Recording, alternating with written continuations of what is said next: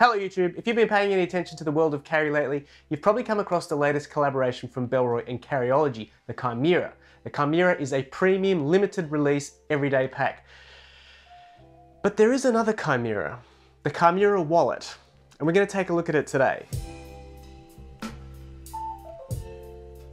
My name is Roland from Rushfaster, and at Rushfaster we do guides and walkthroughs bringing you better gear and better ways to carry. Now if that's your thing and you're into that and you want to see more of that, like this video, subscribe to the channel. We've got a whole lot of great carry content to come. So we've already had a look at the Chimera backpack in another video, and I'll leave a link to that video below and maybe up around here. In that video, I go through, of course, the pack and also how the collaboration between Carryology and Bellroy came out, how the designers worked with each other, and how the Chimera was forged. So do check that video out if you haven't already, because I won't go through all that stuff again. The Chimera wallet is a companion piece to the pack. Stylistically, they go together very well, but functionally, there's no benefit in owning them both. You can have the pack and not the wallet, or the wallet and not the pack, or you can have both. Now, Bellroy have always made very fine wallets, and while we think of them now as a carry company with a broad offering, they actually started off selling wallets, and that was their bread and butter for a long time, and that's sort of how they built their business and their reputation. So if you've never owned a Bellroy wallet, I do recommend checking them out. They come in all sorts of shapes and sizes, and they function really well, and they last a really long time. Anyway, while the Chimera Day Pack seems to be based on Bellroy's Apex range of bags, which is a premium range of their bags, the Chimera wallet is based on Bellroy's Slim Sleeve Premium wallet, and I have my suspicions as to why, and I'll share them later on in this video. Anyway, let's dive in and take a closer look at Bellroy and Carryology's Chimera wallet. So this wallet is made from the same Eco Leather's top hide leather and bonded ripstop that appears on the pack. And unsurprisingly, the leather on this wallet feels about the same as it does on the pack, and it should hold up to daily use without any problems. You can very clearly see the ripstop pattern throughout the leather, and I'm really excited to see how this will wear over time.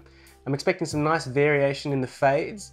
I think the grids are going to make the patina very, very interesting. And there's a small monogrammed logo at the bottom with a pop of orange. And apart from that orange, it's quite subtle. And opening up the wallet, we'll see that the leather continues throughout the insides, except for the back panel here, which appears to be another piece of ripstop, like a separate piece that's sewn onto the back.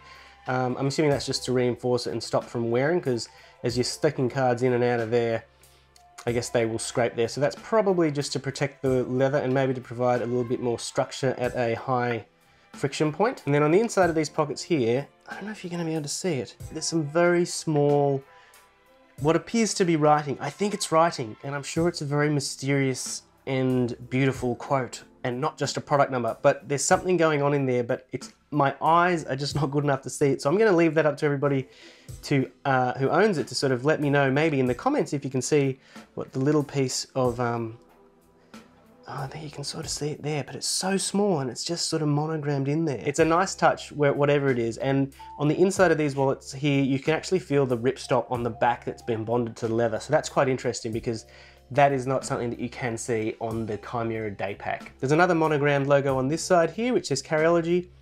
And then on the right side, it says Bellroy. And then there's this funky little orange pull tab.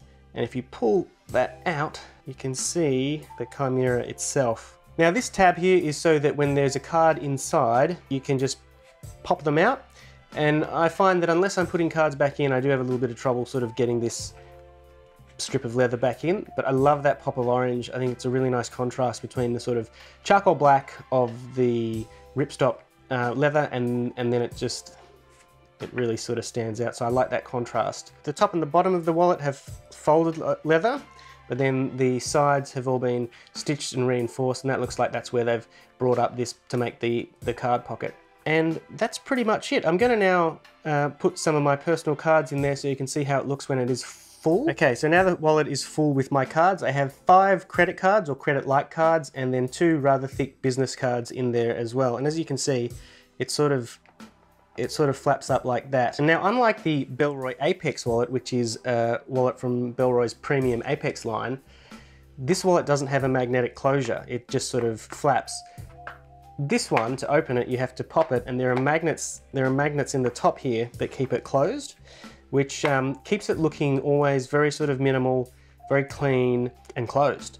Now, the reason that I think that they didn't do that on this, and why they stuck to the Slim Sleeve Premium rather than the Bellroy Apex, is because I wonder if the material didn't allow for the type of bonding that they've done on the Apex. Because on the Apex, as you can see, there's no stitching. I believe that this is heat sealed, so it's completely stitchless, which is a really cool feature. And then of course you get that magnetic snap. I wonder if the ripstop material didn't allow for that heat sealing process and they had to stick with the stitching, which may have meant that they couldn't do the Apex wallet and therefore didn't want to do the magnets, or maybe they weren't able to do the magnets. I don't know. But as you can see, this is an older Bellroy wallet. I've had this for over a year. It gets around in my bag and my back pocket and it still looks really good. So I'm expecting this one to hold up just the same.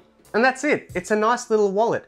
I like the size, I like the materials, I like the fact that there's enough capacity for me to put the things that I need to put in there, but then it's also small enough that I have no problems fitting it in any of my pockets. That's a real bonus. It's sophisticated, it looks good, and I'm looking forward to it wearing. I want to put some wear into this and see how it patinas over time, because I think it's going to look really, really nice. If you like the Chimera wallet from Bellroy or anything else that you've seen in this video, there are links in the description below. If you make a purchase using those links, it goes a long way to supporting us and the work that we do here at Rushfaster, so we do really appreciate that. If you want to see more from Rushfaster, there'll be some videos at the end of the video, or you can subscribe to our channel and check out what else we've got. But until the next one, I've been Roland from Rushfaster, and this was the Bellroy and Carryology Chimera wallet. Take care, and I'll see you in the next one.